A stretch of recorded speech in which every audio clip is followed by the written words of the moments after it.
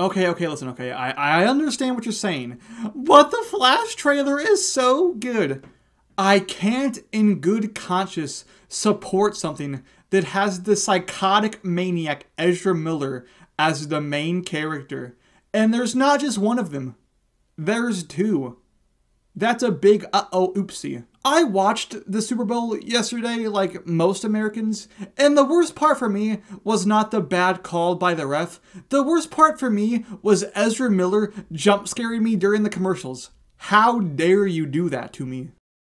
And I understand that some of you are super excited because Steve Harvey is reprising his role as Batman.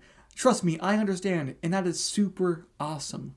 And they're also gonna have Supergirl in this movie because all the boys are at Jupiter getting stupider and what have you. And I understand that they shot a lot of these scenes before Ezra Miller went sicko mode and did all that weird stuff. But if they are still going to release this movie to the general public, I feel like they should go all out and just hire criminals to advertise the movie. I would also like to point out that the villain for this movie is Zod, who's pretty much just Superman, except he wears black and is evil.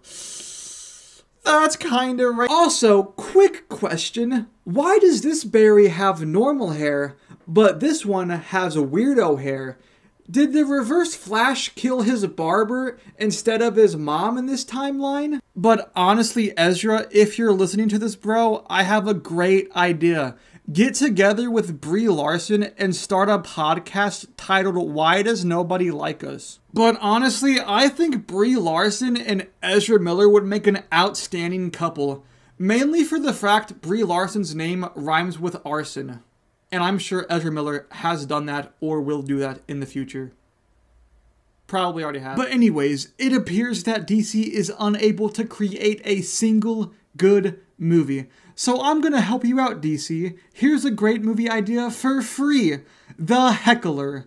The story will follow Stuart Mosley, aka The Heckler, played by Danny DeVito, going into a comedy club where he heckles the supervillain, the Jokester, played by Jared Leto, and the Jokester gets really mad.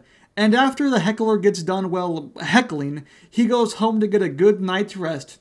But unbeknownst to him, the Jokester has rigged a bunch of Home Alone type traps in the Heckler's home.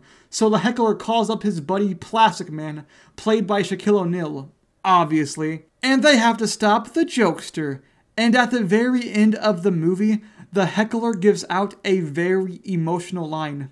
You know, Jokester, sometimes we're all our greatest heckler. And then he throws a sword into his heart.